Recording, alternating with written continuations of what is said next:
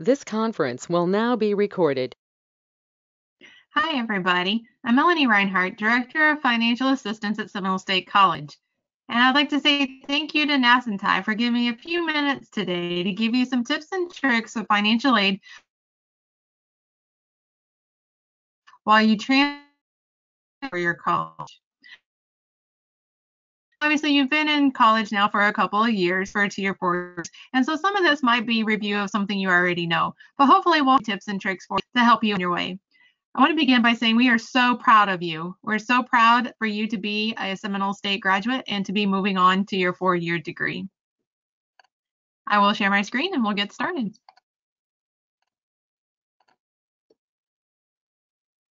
Now, after my presentation, we'll have a short Q&A session with your two financial aid specialists, Caitlin Brown and Edie Cathy, and we'll be giving you some more information there.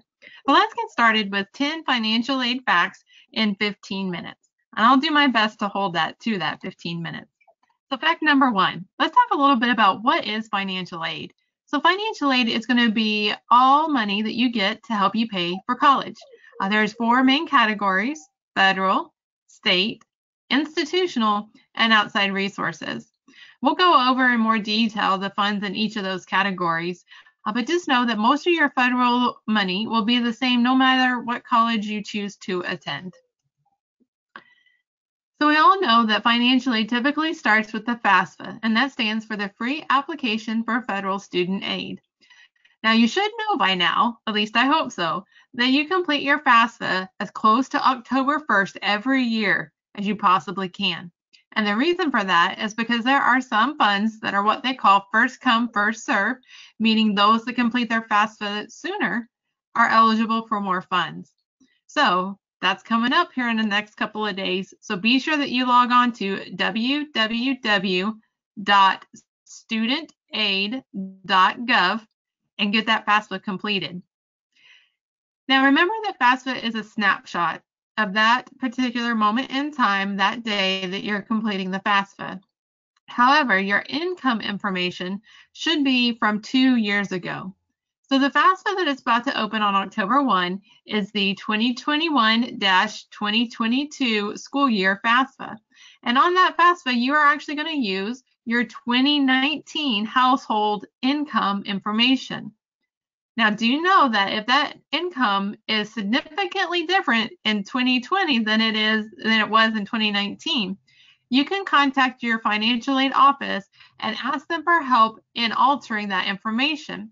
However, when you fill out that FAFSA, you have to list that income exactly as it was in 2019.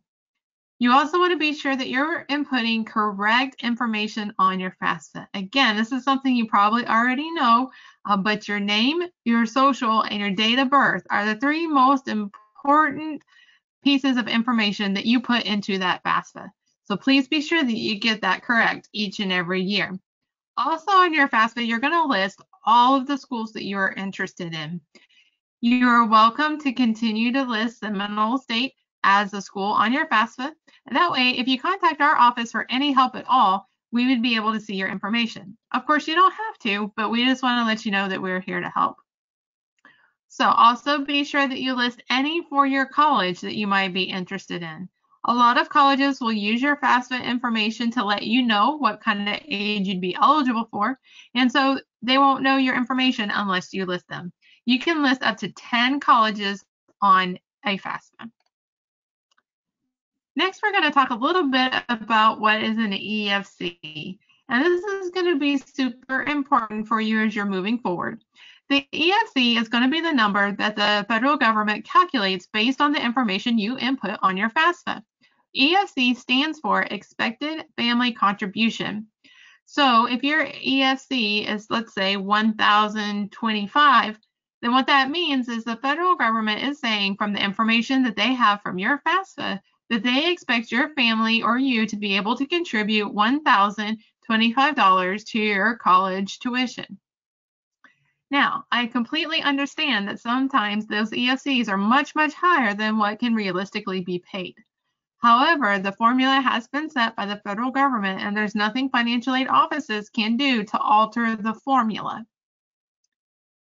The higher that EFC number, the less aid that you're eligible for.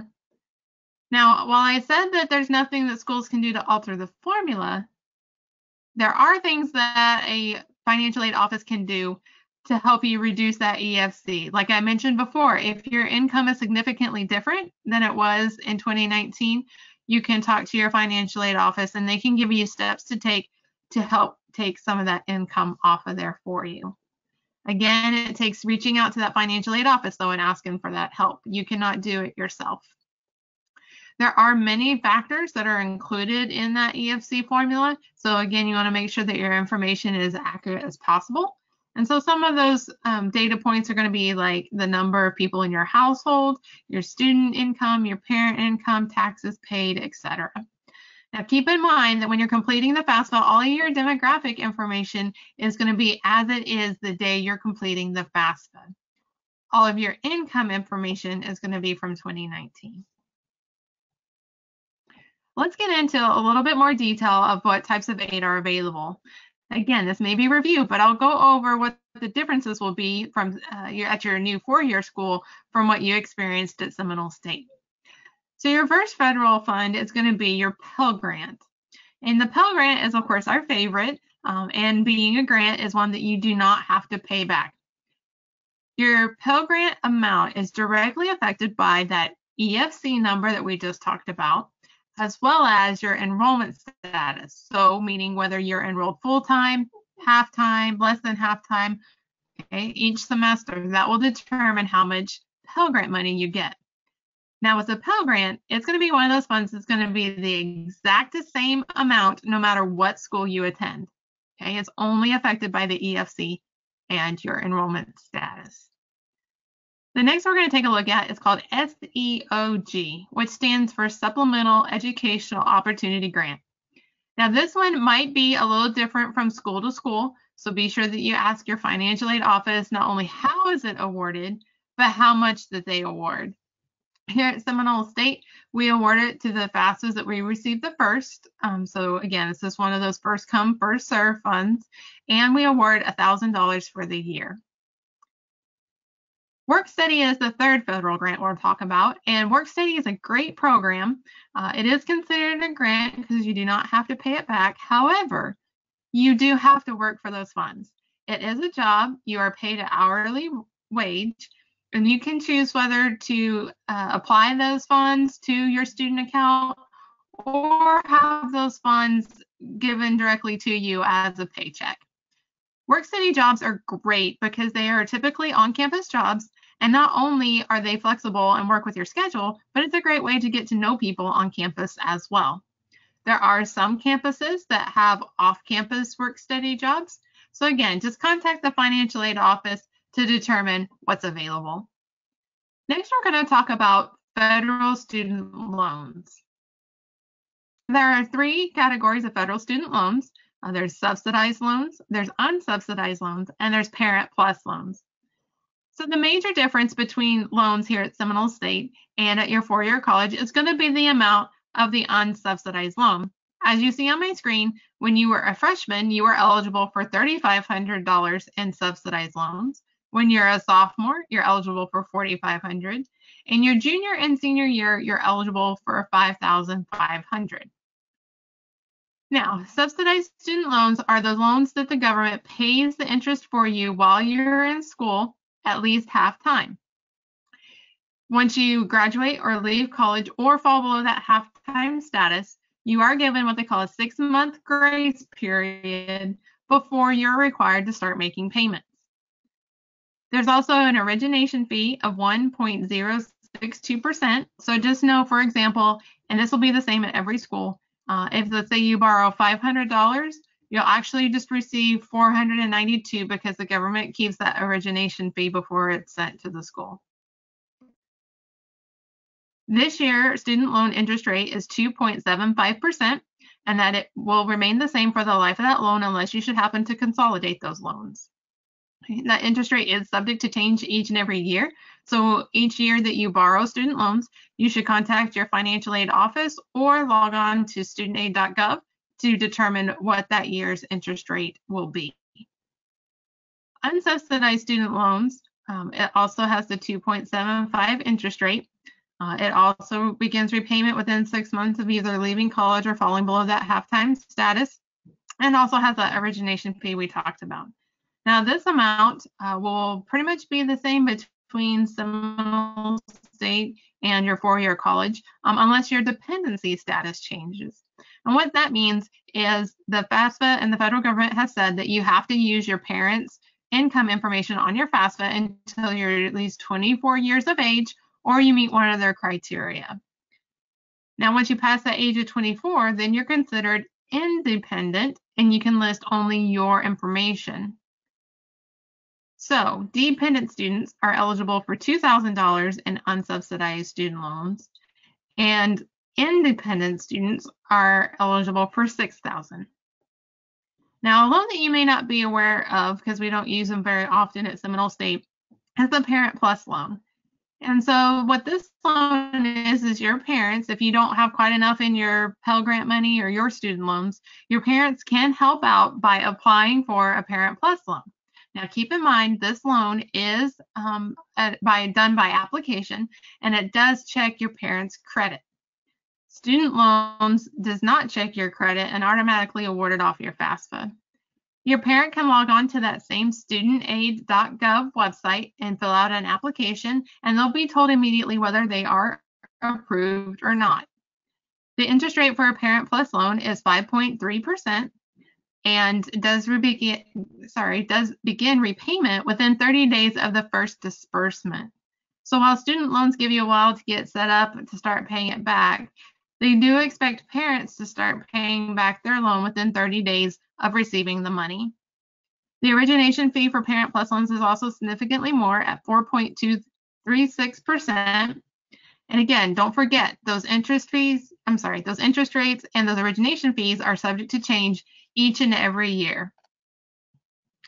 Next, we'll take a look at the Oklahoma State grants. These grants are going to be available at all of your state schools, whether they're 4-year or 2-year. The first one we're going to take a look at is OTAG. It's up to $1,000, and that's going to be the same amount again, no matter what school that you go to. It is a first come, first serve fund, and so you want to get that FAFSA done really quickly. The way that works is the Oklahoma State Regents will send out a deadline each year, and so if your FAFSA was done before that deadline, then you get the funds. If the FAFSA was done after that deadline, you don't. There are a couple other criteria. Your EFC has to be 1,700 or lower, but really getting that deadline, meeting that deadline with your FAFSA is the most important. You also must be in a degree-seeking program and enrolled in at least half-time. The next one we're going to talk about is Oklahoma's Promise. So you should know by now whether you've qualified for Oklahoma's Promise or not, but one thing to note, the big difference between Seminole State and other schools is that here at Seminole State, we do look up each and every student to make sure you are Oklahoma Promise eligible. However, the Oklahoma's Promise program does stipulate that it is the student's responsibility to let the school know if they are an Oklahoma's Promise student. So be sure you reach out to your financial aid office at your new school and let them know if you are Oklahoma's Promise student so that they don't miss awarding your funds. Now, Oklahoma's Promise is awarded in the amount of your tuition. So here at Seminole State, it's $104 per credit hour for tuition. And so Oklahoma's Promise pays that amount based on the number of credit hours you are enrolled in. Next, we'll touch briefly on institutional scholarships. So the biggest tip that I can give you for institutional scholarships is to contact your school and contact them now. So schools do institutional scholarships totally different. While we can give you pretty standard answers for federal and for state aid, institutional aid is completely up to the school. So as you probably already know, here at Seminole State, we have one application that's due March 1st of every year, and that qualifies you for all the scholarships that we offer. A lot of your schools, especially your larger 4-year schools, will have an application for each college or each department, for foundation and for institutional. Some are online, some are on paper, some have different deadlines. So it can be all over the board. So just reach out to your financial aid office and ask them those questions. Ask them, what kind of scholarships they offer, when they offer them, how they offer them, and how you go about applying for them. Of course, if you're in athletics, you already know the drills. You talk to the coaches and try out for those scholarships. You can also reach out to your athletic departments to see if there's anything available.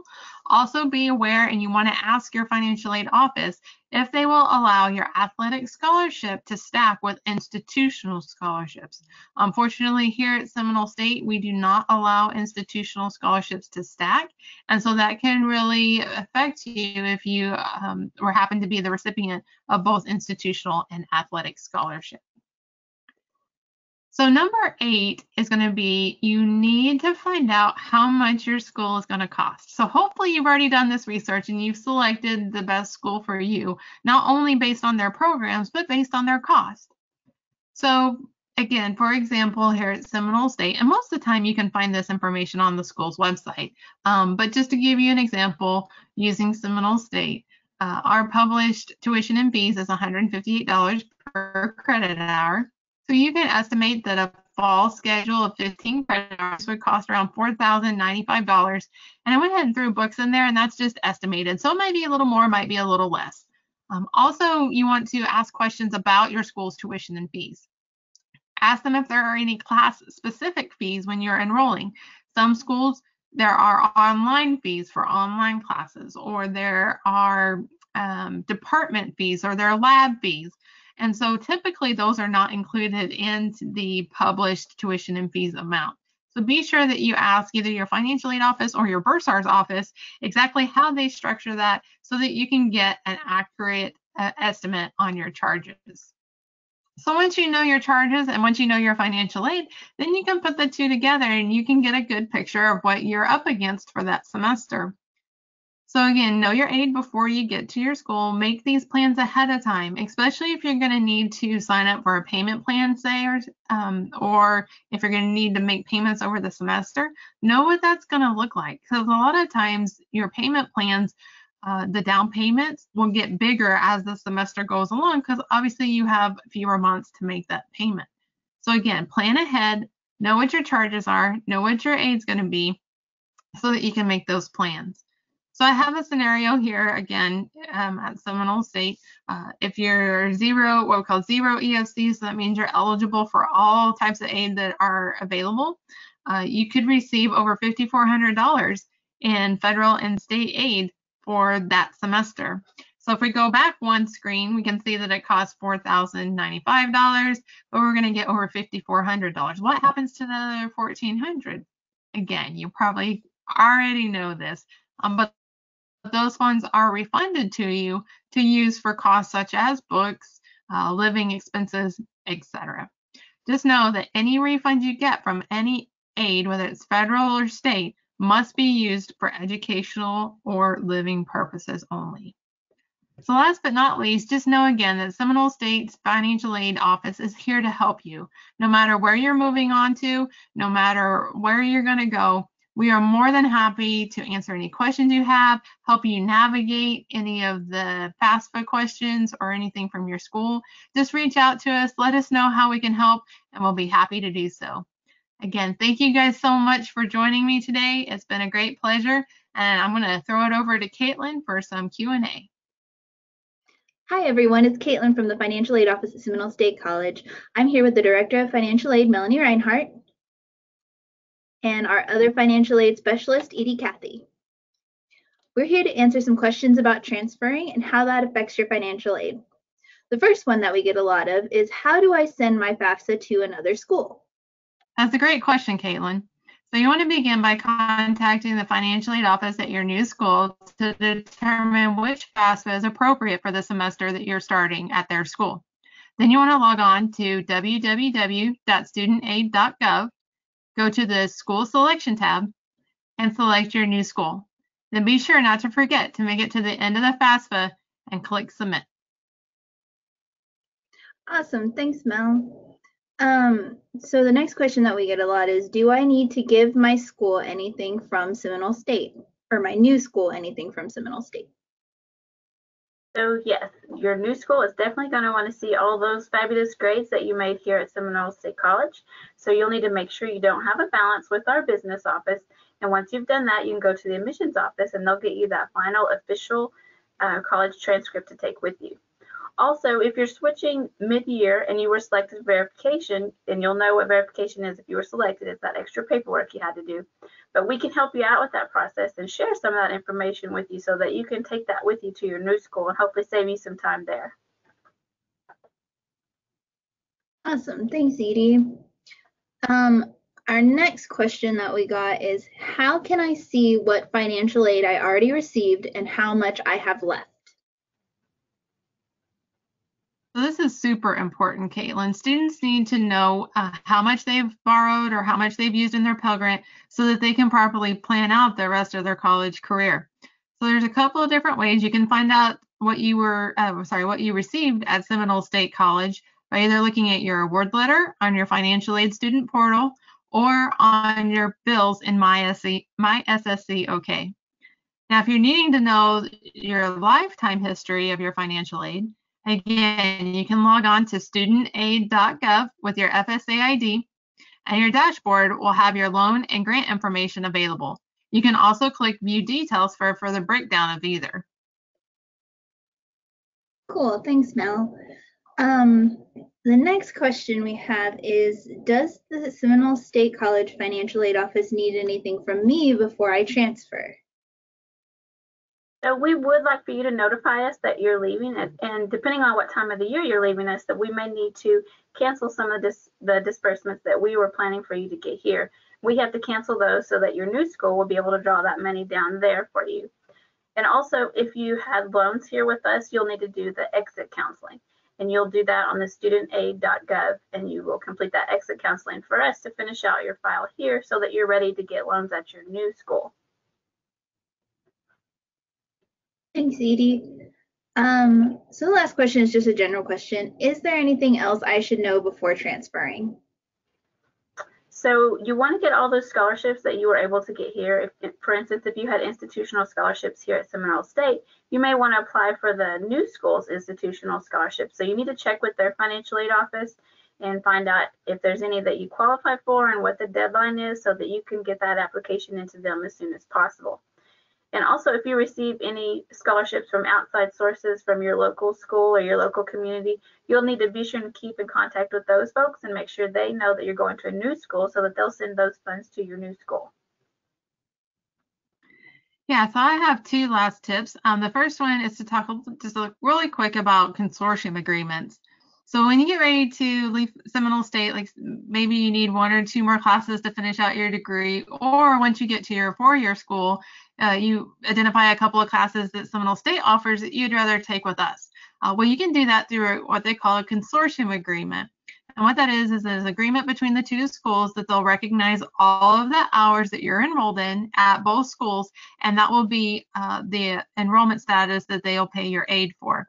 Now, you want to be sure to contact the financial aid office from the school that you're seeking your degree from, because they'll be the ones that are going to be responsible for that form as well as for dispersing your aid.